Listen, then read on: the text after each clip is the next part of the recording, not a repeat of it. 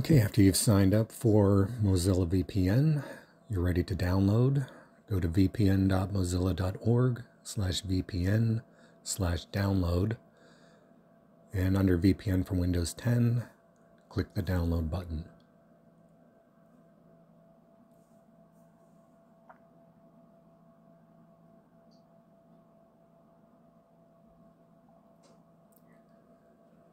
Choose a place to save your download file.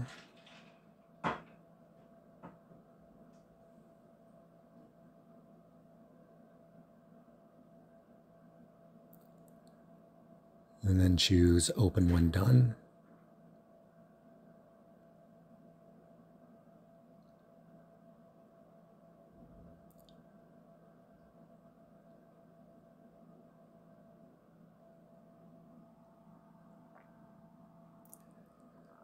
Okay, choose Yes to allow this app to make changes.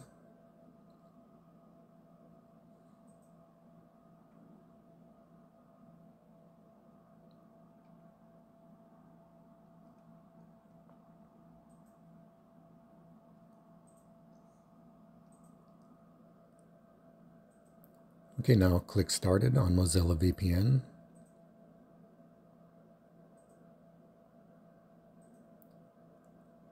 Then a web browser is going to pop up.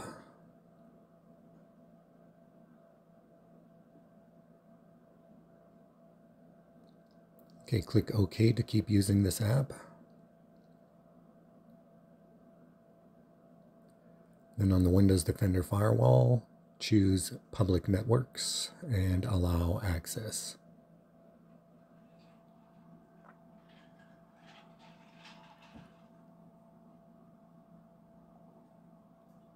Okay, in the web browser, log in with your email address and password. Then after the login, you can close the web browser.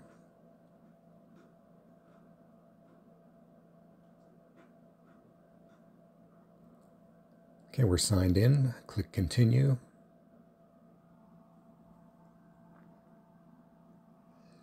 And if you want Mozilla to receive technical data, choose Allow on this device. Otherwise, click Don't Allow.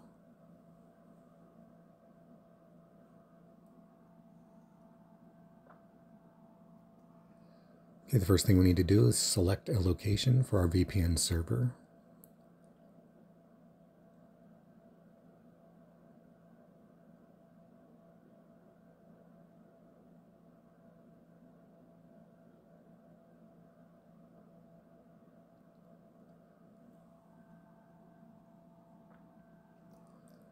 Okay, if you want to select multi-hop, which is using more than one server for your VPN, click multi-hop.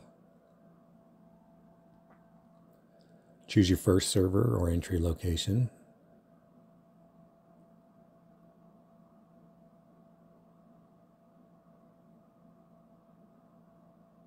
And then choose your second server.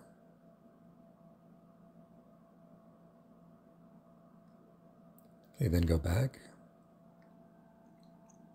Next, click Settings in the upper right corner. Then click Network Settings.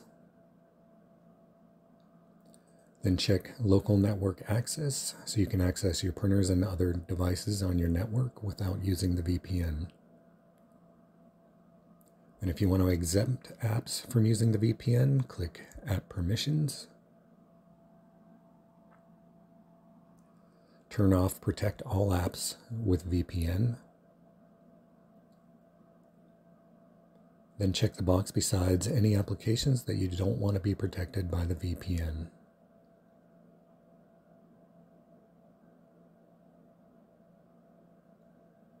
Then go back to the home screen and flip the switch to turn VPN on. Okay, if you get this background service error, you need to completely close out of Mozilla VPN by clicking the X in the upper right corner and then going to your hidden apps in the taskbar, right-click Mozilla VPN and choose Quit Mozilla VPN. Then go to your Start menu and start Mozilla VPN again.